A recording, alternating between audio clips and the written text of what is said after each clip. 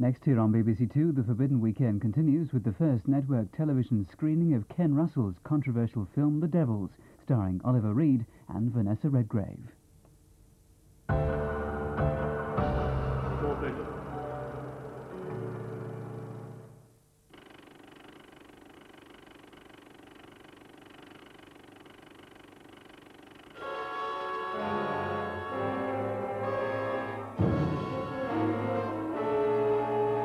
The first one I went to see was The House of Wax. As far as I remember, I was the only person in the upstairs part of the cinema while the film was being shown, and so I couldn't actually see another living being while the film was on. And I remember having read somewhere that someone had died during a press showing in London, died of terror, and obviously this is hardly the thing to tell a rather susceptible 15 or 16-year-old. And I was rooted to the spot with terror during the film. I seem to remember bits where people's faces were melting, you know, just wax faces, obviously, rather than real faces. And many of the effects that are in there now would be seen as the stuff of children's television. But at the time, they were utterly terrifying. But I probably went back home and told my nanny that I'd have been to see the next film, and she'd have disapproved as a matter of course. Yeah, I knew a little boy who died going to the next film, Master John.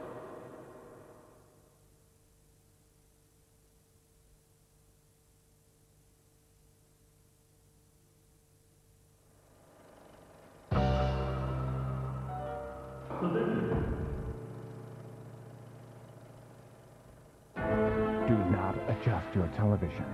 Adjust your mind to the twilight world of the outer limits. We have come to Earth seeking help. What do you need from us? Your dead. Give us your dead. When the dividing line between life and death is crossed, when alien beings take human form, the consequences know no bounds. The Outer Limits, next Monday at 9 on BBC Two. Ingmar Bergman's The Silence is the final film in our Forbidden Weekend at 12:45. Loneliness and sexual obsession in the story of an incestuous relationship between two sisters.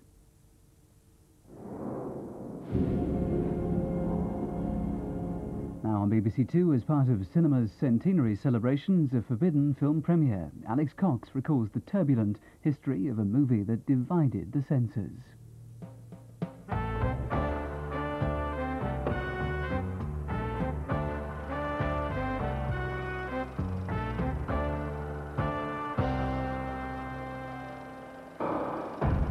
Forbidden.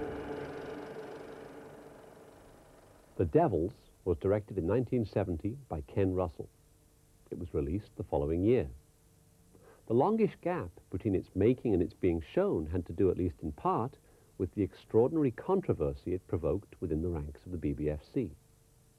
The Devils was, as you may already know, based on Aldous Huxley's book, The Devils of Luno. It's set in France during the reign of Louis XIII. The country is torn apart by religious and political strife, and the increasingly powerful and sinister Cardinal Richelieu, having suppressed the Huguenots, orders the destruction of all fortifications in provincial towns in order to strip power from the dissenting nobles. It's a true story, and it sounds utterly boring, right? Especially when the hero is a libertarian priest caught in the throes of guilt and moral dilemma. But it's not boring. The writer and director, luckily, is Ken Russell. The cameraman is David Watkin, who also shot Charge of the Light Brigade and Catch-22. And the designer, truly at his finest here, is the late Derek Jarman. And what could have been a turgid tale of human rights versus intolerance becomes much more, an intense, at times surreal, at times hideously realistic story of religious and sexual obsession and oppression. I won't attempt to describe it. Even before the film had finished shooting, stories were being told of prurience and assaults on naked extras, for which Russell apparently apologized. When he submitted the film to the BBFC, the adjudicator responded, "I consider this to be a nauseating piece of filmmaking." The mood of the examiners was to ban the film outright. It was a year after the surprise election of Edward Heath, and there was already considerable right-wing pressure to suppress the alleged permissive society.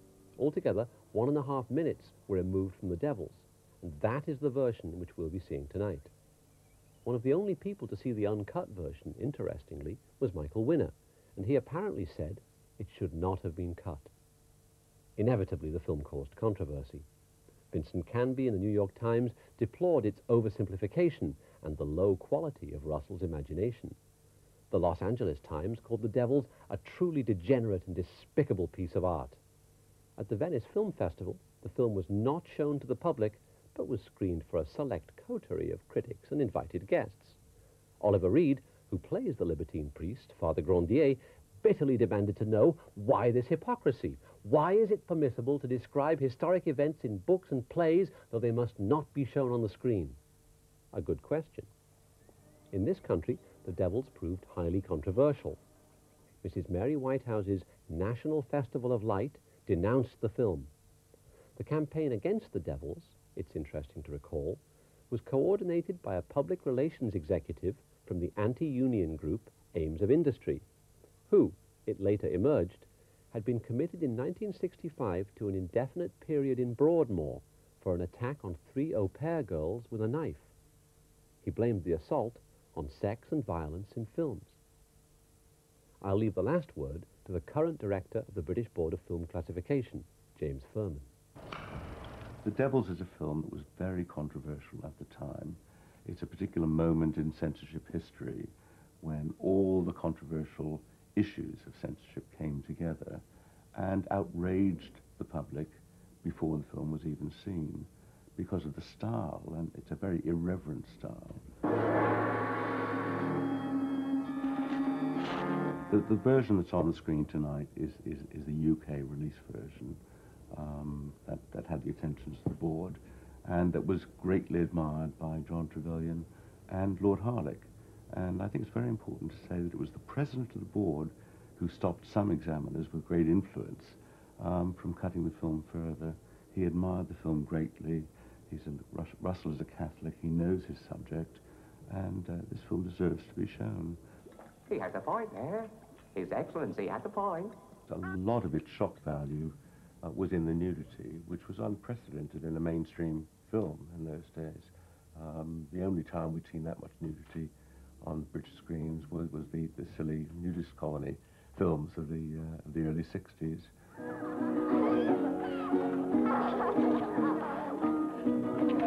Many members of the board thought it was excessive and thought it was shameful and disreputable and not something that we should support and needed to be cut very heavily. Most of the examiners recognized the power of the straight scenes. One of the remarkable things, seeing the film again after all these years, is how much of that power is retained even in 24 years after its opening. Mercy, mercy! I learned for you, Christ-loving ransom! What are with him? The Antichrist has spoken! But in the end, after several cuts had been made, and I know they did pick away at the orgy of sex-crazed nuns, there's still quite a lot left. And it's interesting to read that Russell now thinks, well, perhaps filmmakers aren't the best judge of their material. They love it too much, he wrote. And it may well be that Russell today, if he were asked, wouldn't want to put all those things back in the film. One of the problems with achieving shock value by the breaking of taboos is that once those taboos are eroded through history, the scenes in question may not have the same power. And I think the sex-crazed nuns today look a bit silly. Ladies! In America, Warner Brothers was so outraged, the head of Warner Brothers was so outraged by the film that they cut a further 4 minutes and 20 seconds. And to my very great regret, it is the American version that's out on video in Britain, and I think it's a great pity. All the nudity was cut, most of the sex was cut, the violence was cut down even beyond what we passed in this country. They were attempting to impose their idea of good taste on this film and really transformed it into a different kind of film. You can't impose good taste on Ken Russell. Russell is Russell, and it's a lost cause. You've got to give him his head to some extent. He's a one-off.